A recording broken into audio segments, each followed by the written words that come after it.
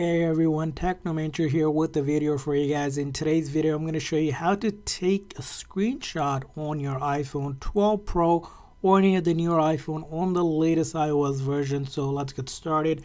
Now the first method, it's going to be using the buttons. So you're going to locate the volume up button and this side button. So you need to press and release both of the buttons simultaneously at the same time. So just like that, we take a screenshot.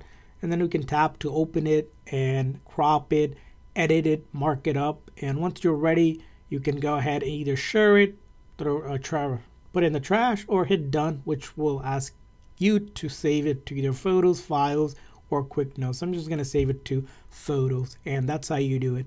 Now, another method is using Siri on your iPhone. So in your settings, simply verify under the Siri setting that Siri is turned on.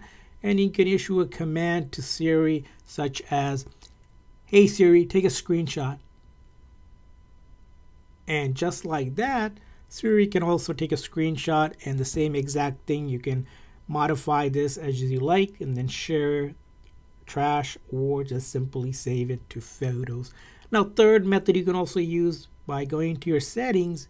You're going to want to go to accessibility and then go to touch and then scroll all the way down to back tab, and then you're going to click on either double or triple, doesn't matter which one. We're going to select double, for example, and then I'm going to select the action for screenshot and then go back to verify it says that.